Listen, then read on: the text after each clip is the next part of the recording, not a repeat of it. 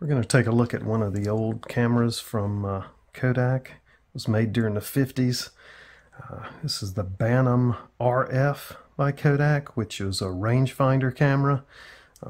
Just basically just peep through the viewfinder with it, and it just sort of gives you a little bit of a frame for what you're looking at.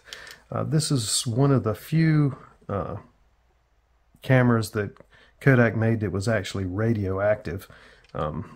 This has thorium in the lens of it, which puts off, as it breaks down, the thorium will put off alpha particles, and it just sort of releases into the air. It's relatively safe. It's not a very high amount in here, but it is enough that it was used to cut down on chromatic aberrations, and just a easy way to get a better photo quality from back in the day.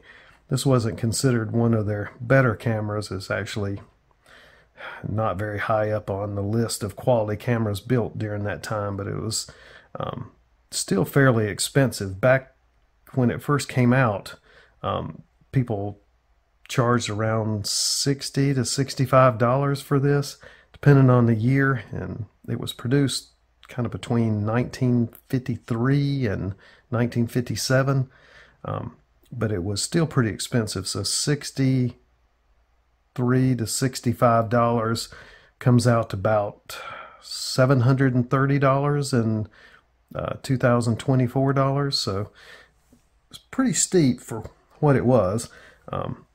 It has a focus that's just built in where you can work it with your fingertip, focusing in and out from infinity here with the lever. And then up on top it has a shutter actuator here, which before each photo you have to pull this down. It can be taken with the trigger by clicking it here. It also had a cord you could add to it and have a trigger from the side to shoot self-portraits, that sort of thing, if you wanted to. But up here you've got, get this in focus, you've got the shutter speed right here where you can change it. Short to fastest you can get out of it is 3/100ths of a second. Then right here, my thumb is, you can change the aperture. So the fastest aperture is 3.9, and you go all the way up to 22 to get the most depth of field you could expect out of it. But really anything over 11 on this, you tended to degrade your picture quality a good bit. But as most people use these for street photography and family portraits, that sort of thing, they wanted a little more depth of field. So you usually we're shooting at about 5/6 if the light allowed it or more. Camera's pretty solid, even though they've been sitting around for years like this one has. They hold up pretty well. It's one of the few cameras that the fake leather backing would still stay glued to. Whatever glue they used was pretty good for the time. To move your film forward with it, to advance it, you had the option of leaving it down, but you could also pick this lever up and advance your film by twisting it that way, so it made it a little bit easier to get a hold of it there for your snaps of your photos. Sort of an odd way of taking the back off of it to load the film. There's a little safety catch here with it. Press that in, push this down, and then you could open her up with it. And there's a removable door. Can be a little bit aggravating to get back on, but locks back down solid with it. So once you get it on, press it down, get this back in the slot here, push it in, and then you can pull up on the strap and it locks it back into place with that little trigger there. I'm going to test how radioactive it is with a Geiger counter here and give us an idea of the true reading on it.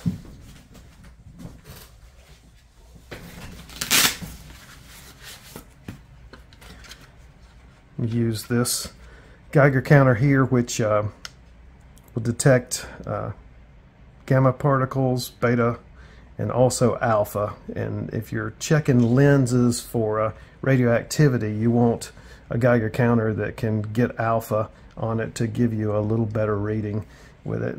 So if I hold this just directly over the lens itself, it goes from the normal counts per minute in this room is somewhere around 40 counts per minute.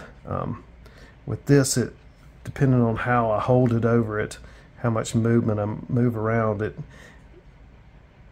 it's kind of staying right around 4,000 at its peak with it. And the thorium element, this is only a 3-element lens, and I'm pretty sure the element that has the thorium in it is the front element, where a lot of lenses, removable lenses, the thorium lenses in the center back or the back element, sometimes the front, but with these rangefinders, they tend to, if they did have thorium, it was on the outer lens, and you can usually see that by the browning it gets from time. So the element in here will turn sort of a brown tint to it, and that can let you know a little bit that there's a chance that it has thorium, because over time they'll get a dark tint to them. That tint can be removed if you put it in the sun to let a lot of UV light hit it, or you have a UV lamp you can hold over it. Put a UV lamp over it for 3 or 4 days, and it'll tend to lighten it up, and it'll you won't have to shoot at slow shutter speed. Just leaving it in the window for about a week or so will do the same thing. But just one of the few Kodak cameras that was radioactive, even though it was back in the 50s. And a lot of the lenses that you'll find, Takamars, that sort of thing, were produced more in the 60s and 70s. There really weren't a lot of people putting thorium in lenses in the early to mid 50s, and this is just one of the few exceptions, and one of the few exceptions for Kodak in actually producing a camera that had radioactive properties to it. So just a little bit about the camera. If you like the video, just like and subscribe. I appreciate it. It helps a lot with building the channel. Thanks for watching.